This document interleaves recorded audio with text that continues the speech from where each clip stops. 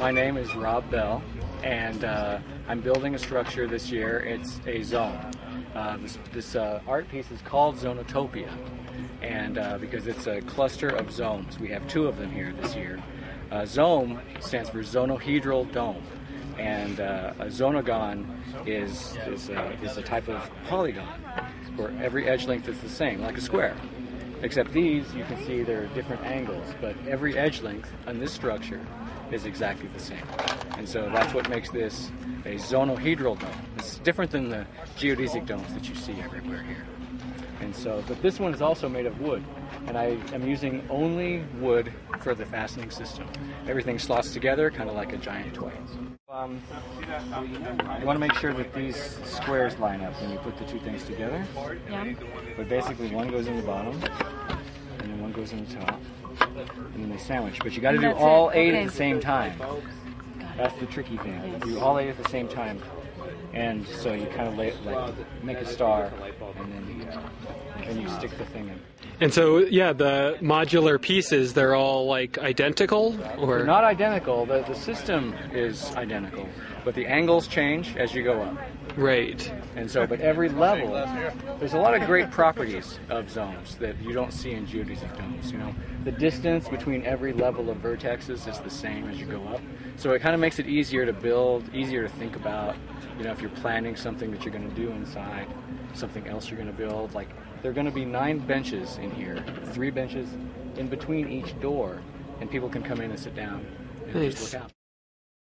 And what was the inspiration for the piece? Did it start with a drawing or a... It's the inspiration is the beauty of the structure. And having seen that in a virtual form and then wanting to realize it in a real. So where did you see it in a virtual form? Just you know, looking around at different. You start by reading about Buckminster Fuller and geodesic domes, and then you go a little bit further and think about why did geodesic domes fail, and what are their faults, and then is there anything else that is sort of like a middle ground between a geodesic dome and what actually works. Yeah. And that's what this is. Cool. And have you done them before? Well, I did this one last year, and it was very successful. And I have done a greenhouse in Berkeley, which is built and it's being used. I did a structure, it was an art piece in a garden in Georgia. So there's been a few. It's not my first, it's my 5th. Nice, cool. And then you fabricate it with a jigsaw, or? No, that would be painful. Yeah. I fabricate it with a CNC router. Yeah. Shotbot CNC. Oh, wow. CNC router. Interesting. Yes. So you design everything in the computer. Yeah. You use SketchUp and export the parts that I want, and the machine cuts them out. And there's still a fair amount of work to do. Yeah. But it gets the bulk of it, of the measuring done. Yeah, I mean, it does something. It lets you do things that you wouldn't do otherwise, because it would just be too tedious. Cool. Yeah, it's beautiful. Thank you. Yeah. Well, come back when it's done. Yeah, I will. Awesome. Does it have any lighting? Yeah, this is luminescent black light paint. Oh. And we're installing black lights, and so at night it should be interesting. Cool. Great. Thanks so much, Rob. That's awesome. Thank you all. Thank you. Thanks. Well, you guys got to work together. Well, they're gonna see to it that this thing flies.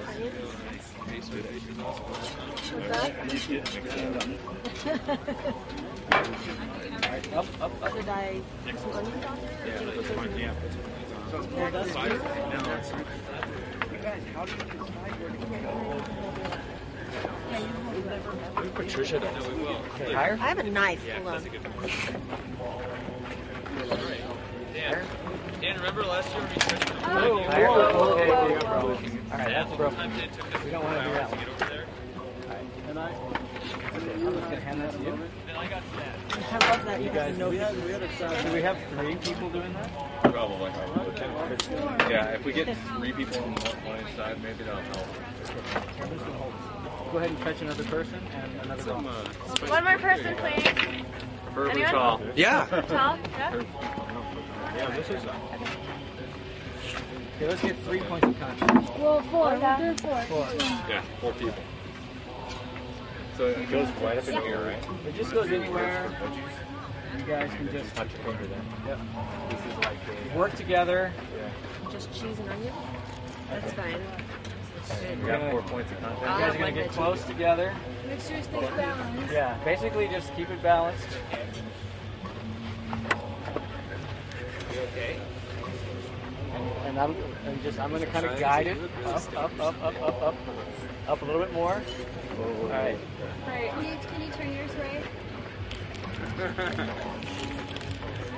Yeah, well, this is why that's, I mean, part of the reason why I'm okay. Okay, down, just a little bit. Down. Actually, no, I'm sorry. Let's go up. You guys are pretty. Can you lift your arm a little higher? Stay there. Keep it tight.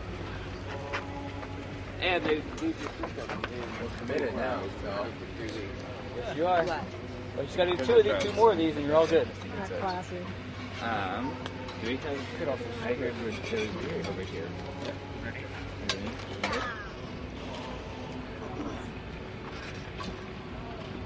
keep holding it.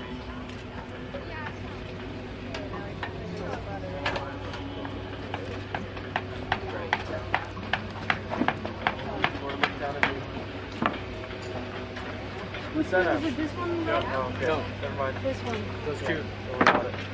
Guitar? The guitar. Guitar.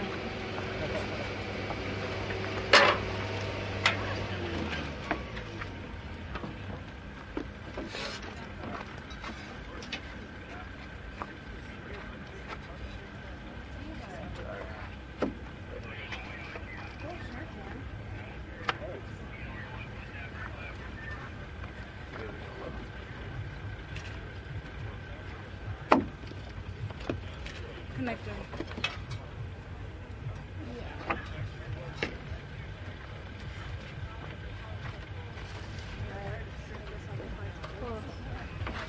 One more.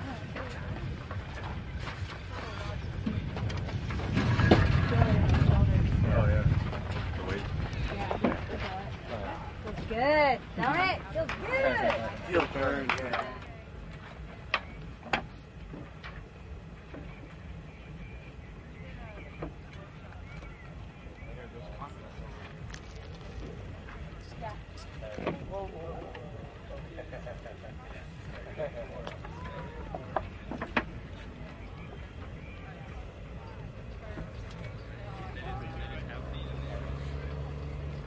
That's why I put the holes here.